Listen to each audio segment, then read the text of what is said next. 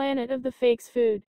Arsenic found in bottled water brands sold at Whole Foods, Target and Walmart. The FDA hasn't recalled them. Shout out to Ms. Anointed.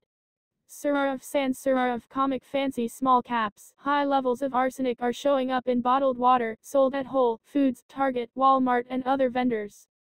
The testing conducted for the non-profit Center for Environmental Health revealed that Starkey Spring Water, owned by Whole Foods, and Pennyful, owned by Kick Drive Pepper, contain levels of the toxic metal that are above the legal limit.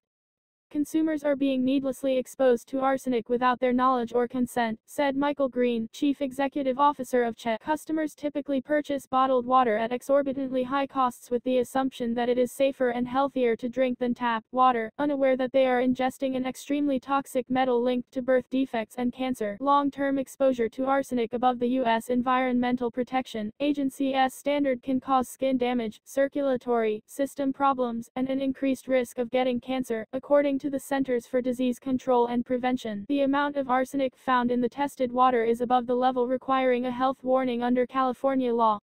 CHE didn't disclose the arsenic levels in its tests. In testing results released in April, Consumer Reports also found high levels of arsenic in the two brands. The Food and Drug Administration has not issued a recall for either product. Like, comment, follow, share, subscribe, and visit